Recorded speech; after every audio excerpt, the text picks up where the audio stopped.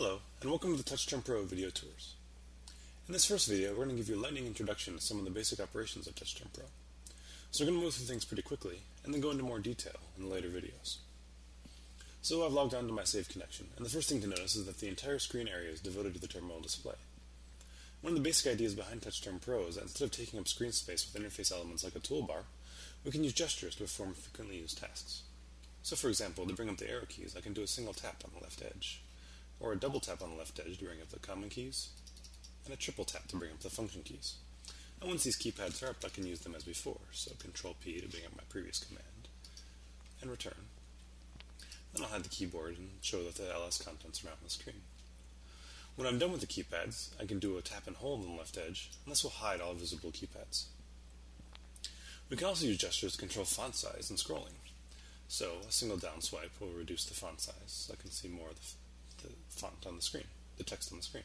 I can also do a tap and swipe down, and this will fit the font size to the height of the screen, or tap and swipe right, which will fit the font size to the width of the screen, so I can see the full screen contents. Now, this font is very tiny, but it's worth noting that when the font is small, or at any time, you can do a double tap to perform a quick zoom operation, and this will zoom in on the area of the screen that you double tap, so you can easily read when using a tiny font.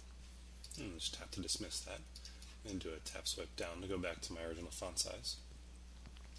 And now I'm going to bring up the keyboard again and do an LS. Of course, the keyboard's obfuscating a lot of the text right now, so what I can do is a double swipe down and right, and this will make the keyboard highly transparent, so it's easier to see what's going on. Now I want to list the contents of my library directory, only instead of typing the entire thing, I'm going to use the text completion interface. A tap on the right edge brings up the text completion. And now I have a list of everything that matches what I've typed so far, that is an L. I just want to select the library directory, and then hit return.